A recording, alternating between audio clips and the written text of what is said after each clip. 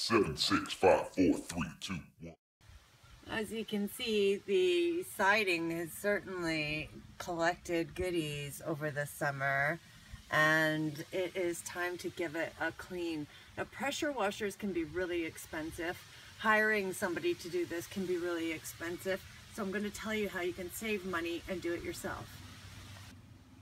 So this is Windex, and it's available at most department stores, hardware stores, that kind of thing, grocery stores sometimes.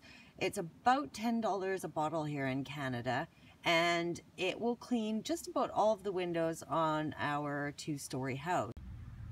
So if you run out of Windex solution while you're doing your chores, I've got a little trick for you.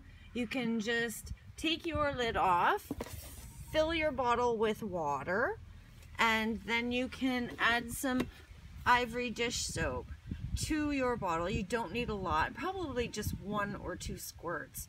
Add some of the ivory to your bottle, and then it turns your bottle back into a pressure washing system that cleans, and it's perfect for decks and for siding. I would say that the Windex that originally comes in the Windex bottle is ideal for windows, and but ivory is a close second, I have to say, when you make your own solution. So that's a great way to reuse your bottle and to be able to finish up your jobs.